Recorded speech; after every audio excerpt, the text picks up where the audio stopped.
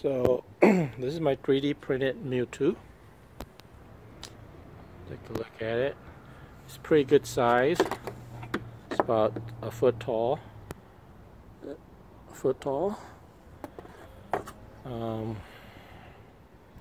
Let's go around it. Check it out.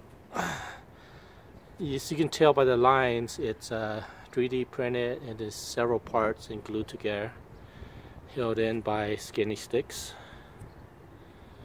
So you would just have to put wood filler into the gaps here and then sand it to smooth it out, and then you have a smooth Mewtwo, and all you gotta do is paint it.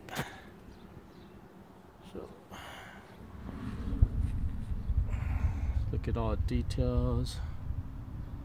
So like you would have to put wood filler here, just rub it in and then sand it, and it'll just look smooth. But you know, when you 3D print stuff, nothing is ever perfect, and then that's where wood filler comes in, and then you just sand it out and it's good. So yeah, hope you guys like it. Looks pretty cool to me.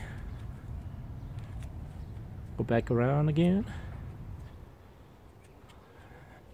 Yeah, it's already printed pretty smooth itself. Just minor things to fix, but should be good after it's painted. Thanks for watching.